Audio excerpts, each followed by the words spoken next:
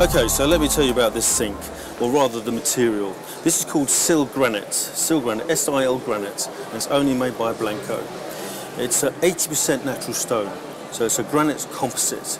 We take the granite, we grind it down to a pulp, we mix it with the colour, the silicone, and it's compression moulded, so we can make it any shape we like with these nice curves and nice design features.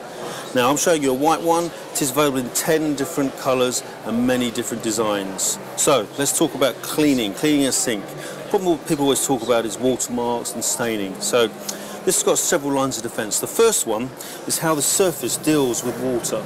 So if I put a little bit of water here, you'll see what I mean. I'll lay that on there, take that away. If we watch this, you'll see immediately the water seems to bead up and run off.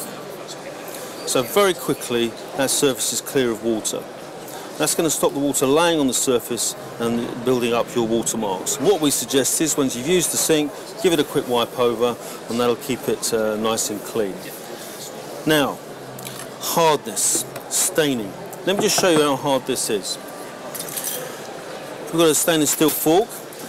If you were to do this on many other types of sink, you would damage it. If you drop that into the bowl, prongs down like this, will very easily cause some damage to the surface. And I'm going to show you just how tough this is. Watch this. So I'm really putting some pressure on this, and this is a normal stainless steel fork. Now those marks there, that's the stainless steel off the end of the fork. So I'm actually wearing away the end of the fork. The sink is harder than 1810 steel. So any normal activity, such as this,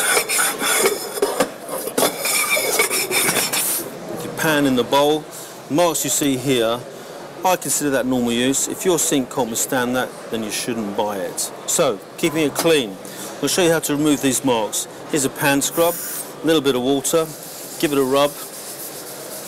Now most of that's gone already, but because I've abused it, I'm going to use a cleanser. In this case, I'm going to use a cream cleanser. It's Sif, could be any type. You're not being tied into a special product. Let's just give that a quick rub with that cream cleanser. It's got a slight abrasive action to it. There we are. That's pretty much off now. And as I say, I've used that fork, which it wouldn't normally expect to use in normally daily use. There we are, that's gone back to normal. Marks like this, quick rub. That's the sort of material you need in a kitchen. And remember, I'm showing you on a white sink. It is available in 10 different colours and many different designs. So let's talk about staining. People always worry about tea, coffee, red wine, that sort of product. Now let me just dry this surface off. I always think it's easier to stain something when it's dry. It's not protected by the water. So that's dry. Let me show you this. This is beetroot juice. Lethal in the kitchen.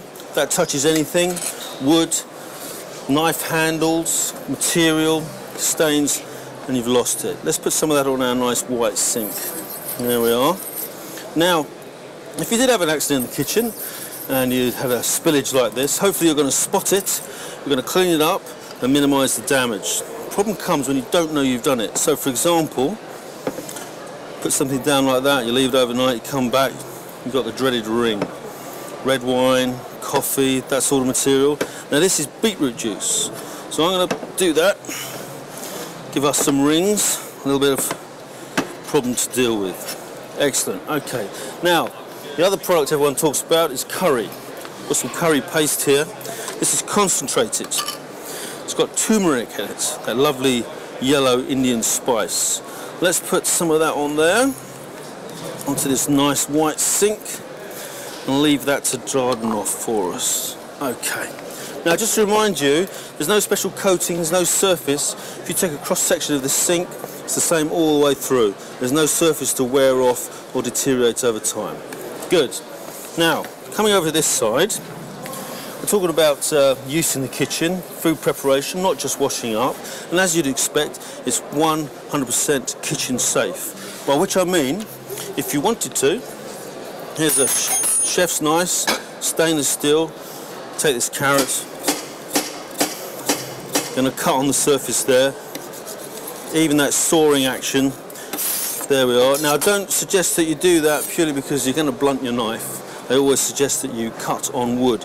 But I wanted to show you the qualities of the material. So for example, those marks there, little soft cloth, give that a wipe, that's completely gone.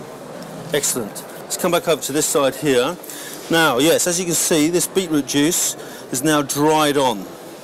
So that's dried beetroot juice on this white surface. How are we going to clean that? I'm not going to use a pan scrub, I'm not going to use a cleanser, I'm just going to use some cold water.